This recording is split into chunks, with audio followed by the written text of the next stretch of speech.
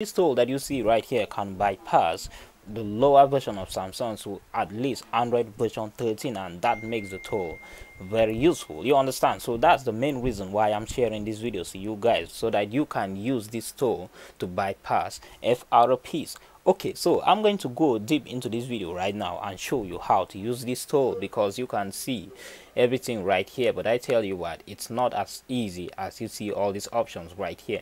I will show you how to use this tool, then at the end of the video I will show you how to get the tool. You understand? Getting the tool is not a big deal, but using the tool is a big deal. That is why you need to stay tuned and focus on what I'm going to explain right here, so that when you hold the tool you will know the devices that you can unlock, and you will know how to unlock any Samsung FRP.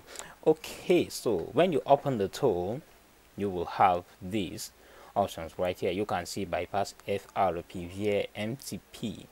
So I'm going to explain all these options right here, then explain to you how you can use them. You understand? So this MTP mode is the normal standard mode in which your phone is always in.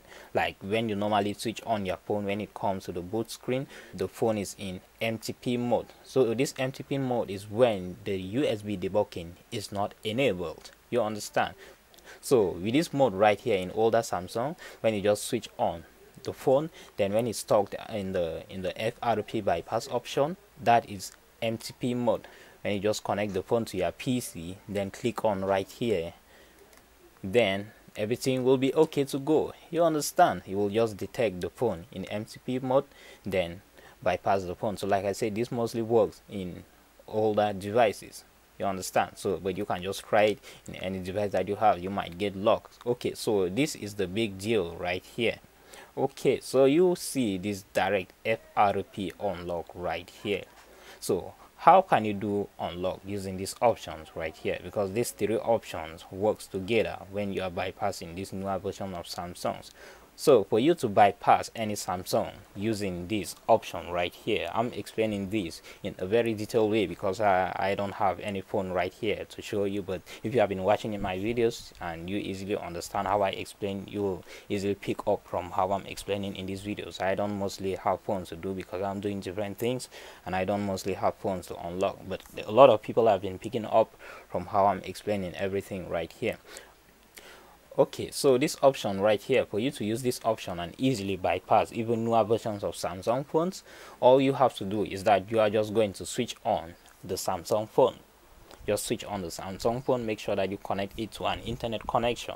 You understand? So when you connect it, like I said, when the phone normally switch on, it will be in MTP mode, which means that debugging mode is not enabled. So what this option will do is that it will grant you access to enable debugging mode in the phone. You understand? So how are you going to do this? Just switch on the phone. Like I said, make sure that the phone is connected to an internet connection, and what you are going to do is that you are just going to simply click on direct FRP unlock right here.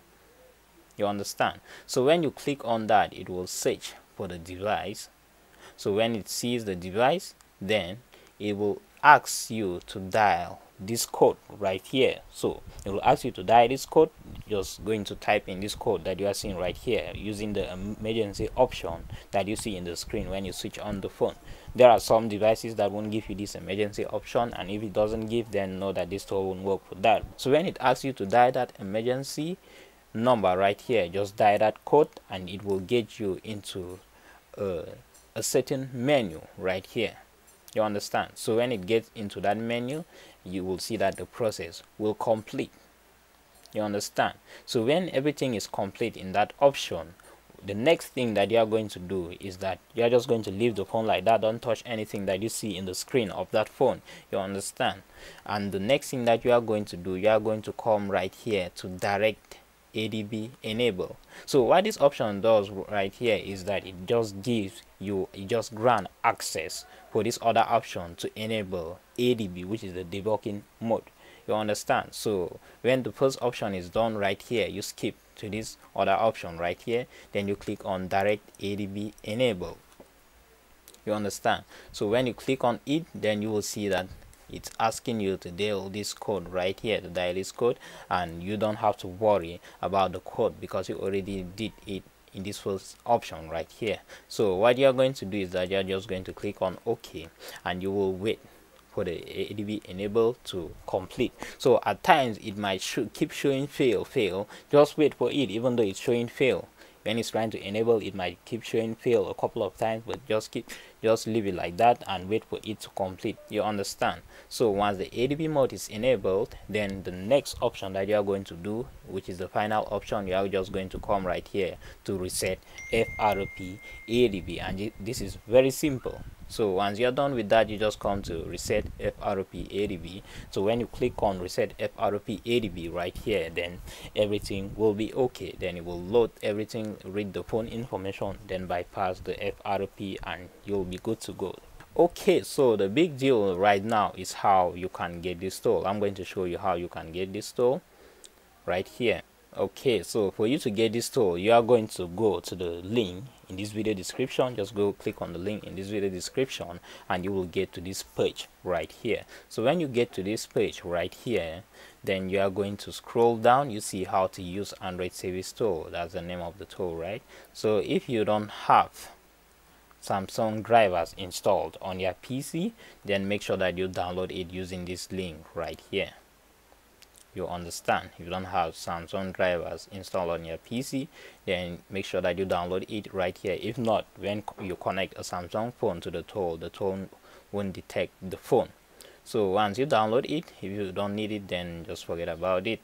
So if you don't need it, or once you have downloaded, just scroll down right here to free download Android service tool. You understand? So you come right here to direct link. What you're going to do is that you're going to click on it, and you will have this page right here. So when you are in this page, you're just going to copy this link right here. Take a look at what I'm copying right here, because if you copied it in a different way, it won't open. Start right here, then just right click it and open new tab will go to the page. You understand?